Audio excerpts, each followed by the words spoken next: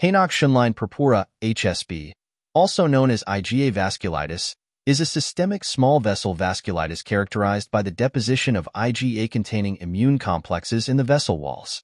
It is the most common childhood vasculitis, accounting for approximately 90% of cases occurring in children aged 2 to 11 years.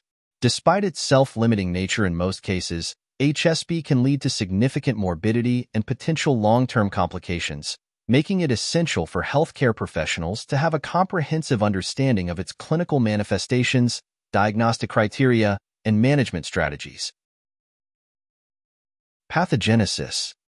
The exact etiology of HSP remains unclear, but it is believed to involve an abnormal immune response triggered by various factors, such as infections, particularly upper respiratory tract infections, medications, or environmental exposures. The resulting formation of IgA-containing immune complexes and their deposition in small blood vessels lead to inflammation and subsequent vasculitic manifestations. Clinical manifestations. The clinical presentation of HSP is characterized by the classic tetrad of symptoms. 1. Palpable purpura.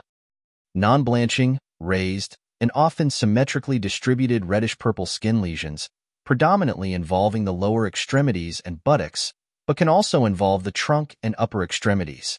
2. Arthralgia or arthritis. Joint pain or swelling, most commonly affecting the knees, ankles, and elbows. 3. Abdominal pain. Caused by vasculitis involving the gastrointestinal tract, leading to colicky abdominal pain, nausea, vomiting, or gastrointestinal bleeding. 4. Renal involvement. Ranging from mild proteinuria and hematuria to severe nephritis, which can progress to chronic kidney disease in rare cases. Other less common manifestations include testicular pain, headaches, and neurological symptoms. Diagnostic criteria. The American College of Rheumatology, ACR, established diagnostic criteria for HSP in 1990, which include 1. Palpable purpura. 2. Age of onset below 20 years. 3. Abdominal pain, such as intestinal colic or gastrointestinal bleeding. 4. Histological evidence of granulocytic infiltration of arterioles or venules. Meeting at least 2 of these 4 criteria has a sensitivity and specificity of approximately 90% for diagnosing HSP in adults. Laboratory findings. Laboratory tests are not specific for HSP, but can aid in ruling out other conditions and assessing disease severity.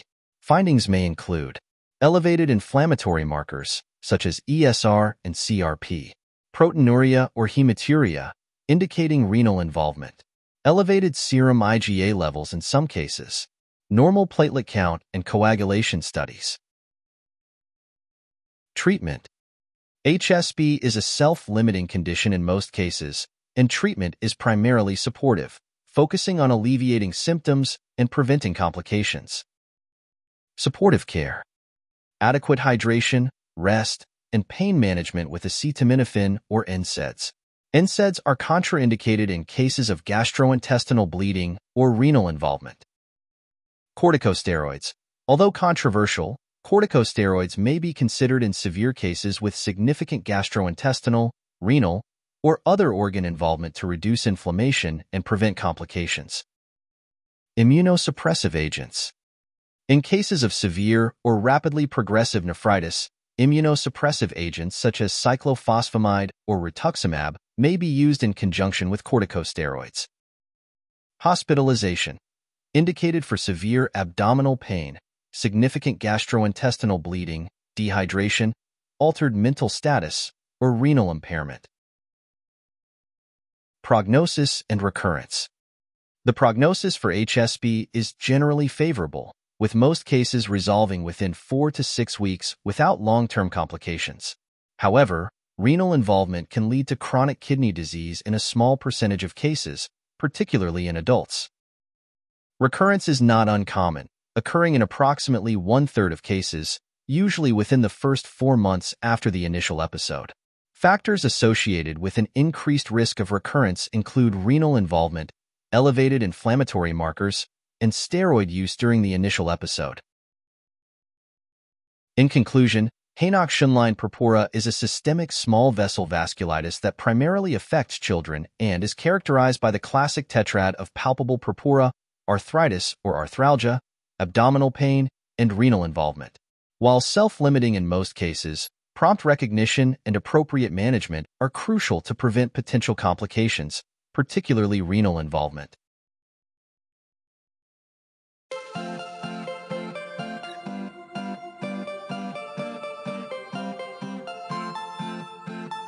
Thank you for watching. Please subscribe to our channel by clicking the subscription button. If you have any questions, feel free to leave a comment below in the comments section.